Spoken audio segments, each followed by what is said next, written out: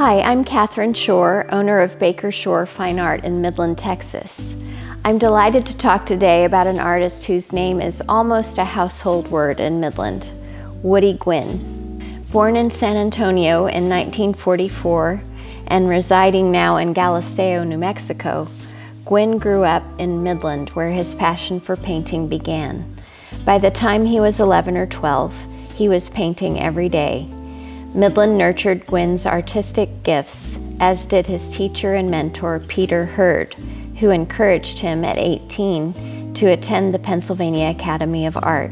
It was in Pennsylvania that Gwyn fell in with Andrew Wyeth and his family, taking lessons with Caroline Wyeth and profoundly influenced by the family's painting style and methods.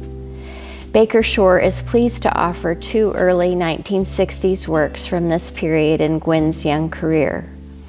Both painted in gouache on board, Old Homestead and the Railroad Crossing are rendered with the precision and subtlety of Wyeth.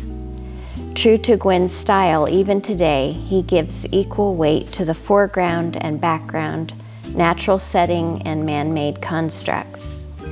The humble Woody Gwyn talks of finding beauty in the way things are.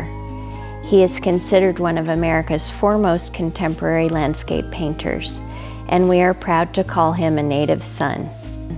Thank you for watching, and I look forward to seeing you soon.